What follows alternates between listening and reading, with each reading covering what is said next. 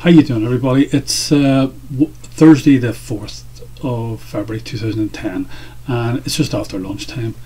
And I did a little post yesterday about the pigs in Europe, and I just want to sort of follow that up because it is something we're going to have to concentrate on an awful lot, because I didn't realise, but yesterday morning there was a fallout as a result of Portugal's involvement with the pigs. And as I say, the pigs are Portugal, Ireland, you can also throw in Italy, I believe, and Greece and Spain.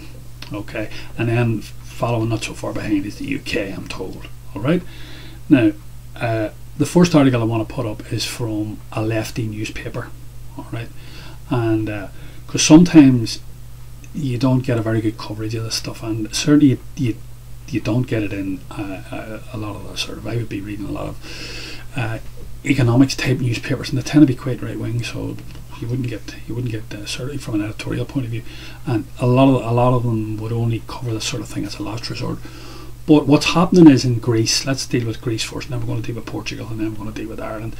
What's happening with Greece is they're going to have major strikes on their hands, and they've actually put the trade unions in Greece have put the whole process together. I'll say I've put the links up there, you can have a wee read of it. Okay, it basically tells you that, which is extraordinary, gives you great insight, as it tells you one of the most militant trade unions, would you believe, in Greece. So the Greek government have got a real headache, I tell you, man. They've got a major problem. Are the tax officials, the union representing the tax officials, I believe they're the most left-wing and the most militant of all the trade unions in Greece. So they're out at the moment, and I don't think they'll take too much bullshit from the Greek government, even though the Greek government's supposed to be a socialist government and all the rest of it. Okay, this is a serious austerity program they're introducing in Greece. They're going to sack a lot of people. They're automatically going to reduce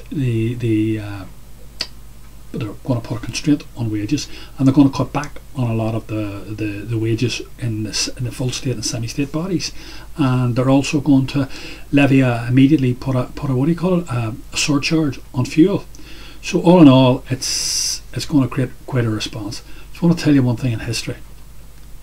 When the Roman Caesars ruled Rome, a lot of them were very unpopular, and they had a river up in the middle of Italy called the Rubicon, and it was part of Roman law. Legions could not cross it. Do you understand? The legions all had to stay outside, and the only legion that was allowed inside Rome, it was a partial legion, it wasn't a full legion, was the Praetorian Guard. Alright? How it was chosen, it's another day's work, but it doesn't matter. But they were there to guard the Caesar of the day. Alright? And also the Senate House and a few other places. They were to guard about 10 places in Rome. And when the tax collections took place a couple of times every year throughout the Roman Empire, and the money was brought back to Rome to be disseminated, the people who were paid first, number one, were the Praetorian Guard. Alright? So I think the Greeks have got it all arse about face. I don't know how they're going to handle that one, but you've got major problems if the tax collectors aren't on team, aren't on side. Anyway, the next thing I want to talk about is I want to talk about Portugal. Alright, and Portugal had a major problem yesterday, and the major problem, when something like this happens, it has a ripple effect right across the economic sea, as it were. And what happened was, they had a bombed auction yesterday morning, the Portuguese did, and they had to call it short. In other words, it failed. The auction failed. There wasn't enough buyers there to buy their bonds. Well, let's put it this way. There probably was enough buyers there to buy their bonds, but not at the interest that the Portuguese were offering. Okay, so the Portuguese are going to have to go back to the planning board and up their interest rates if they want to sell any more bonds. But the impact that it had was, it had a bad impact across the equities market. Not that I give a monkeys about the equities market, that's total gambling. Alright, that's number one. But it did have an effect on the foreign exchange markets, and the euro took a tumble against various sets of currencies, including the dollar, US dollar. Alright, so it just tells you what goes on. So I'll find out more about it. I might have to do a bit of work to find out how much wasn't sold or whatever. You may not be able to find out about it. They mightn't want to cover it, but it was a failed auction anyway. Okay, so doesn't augur well for Ireland or for anybody else going to the market at the moment. And these these Greeks are at the moment trying to raise 53 billion in the next 6 months on the open market, on the bond market. So we see how that works out. The next two articles relate to Ireland. One relates to this fellow who's the richest, they say he's the richest man in the country, a fellow called Sean Quinn. And he's a man took a big hit, they say, oh, excuse me, over this Anglo-Irish debacle where he bought shares in Anglo-Irish to bolster the price of them, and the intimate details are I think are a mystery to everybody, but the bottom line of it is he took a hit.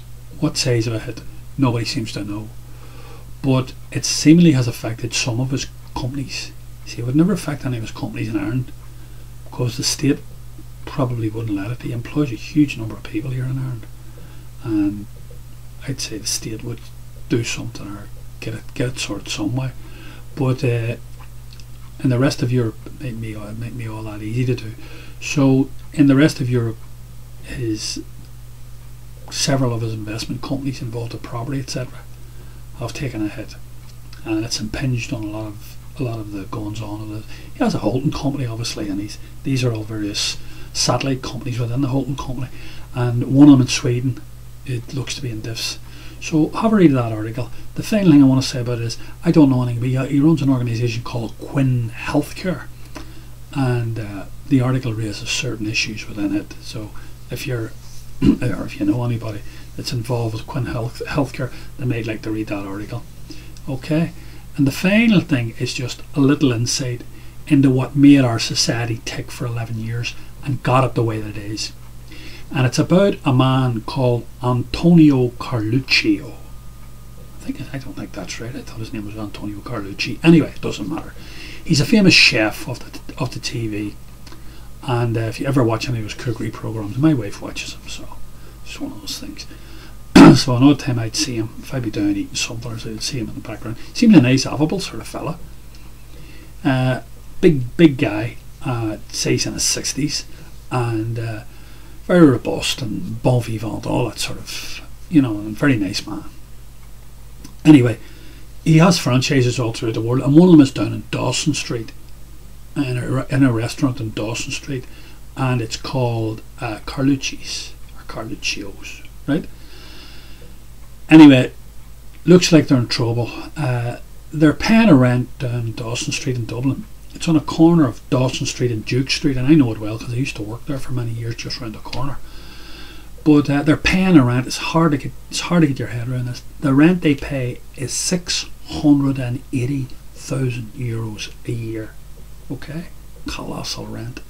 But anyway, the building that they're in was bought in 2006, 2007 by a group of investors headed up by a fellow called Jonathan Fitzpatrick, and he's Sean Fitzpatrick's son, so he must be in his 30s. And they borrowed 17 million to buy this building. Okay, now I don't know whether or not all of it came out of Anglo-Irish, but obviously some of it came out of Anglo-Irish. If your daddy's a CEO, an Anglo-Irish bank, he's going to give you some of it, isn't he? So, but I just think it's a sad reflection of what went on in this country. That here you have a restaurant that's employing 60 people, and I wish the restaurant every success. I don't want it to close. I want the people to still be in work and be productive and all the rest of it. I'm not coming at it from that angle. I'm just saying, imagine if you'd have taken that 17 million that those banks give out for speculation purposes, just pure gambling purposes. That's all it was.